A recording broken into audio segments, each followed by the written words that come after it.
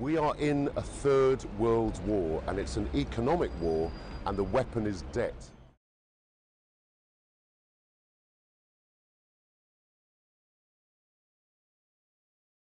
Here, people who are interested in politics, they're interested in identity politics. So, the right to define your own gender, the right to define your own race, and racifying identities, and this kind of discourse is very popular. But this is not. They're not worried. No, money is just, you look in your own wallet, and it's really about self-contained economic systems. You don't see the bigger picture, right? Nobody wants to talk about it. But you know what happened in Sweden, for example, that the most right-wing party, they started to say that they were a working people's party. And that's because in Sweden the working class has almost disappeared, because now it's the creative industries, or it's the banks or whatever that gives employment.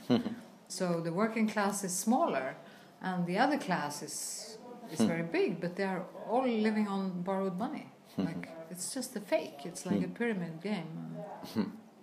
Every statistic report say that the amount of people who will come to Europe, it will increase, due to war and famine and ecological catastrophes and all this. They will come. That's how people are. We move towards where there is food and then prosperous possibilities, and it's nothing strange.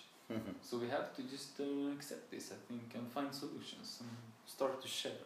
This gap between the risk makers and the risk bearers is the major source of what I would call social uncertainty. Culture, I believe, is the main tool, I stress, the main tool for managing social uncertainty. The only thing that can save the world now is compassionate mother love, the kind of love that a mother has for her. But I mean, it's like people are really talking about empathy and compassion, and like. It's so important. It's the only thing that can save us, probably. This. You know that capitalism is there, but you also know that you are deciding by yourself, that your mind, your social relationship, your way of being and of living is not determined by the social, historical necessity, economic necessity of capitalism. An economic system based on infinite growth, but which relies on finite resources, is frankly absolutely embarrassing. What's happening in Europe, what's happening in Greece, is just a symptom of this disease, and this disease is going to continue to get worse unless we actually, as people, as a grassroots movement, actually take control ourselves of this economic system that's been run by very few people, and it's just run completely out of control.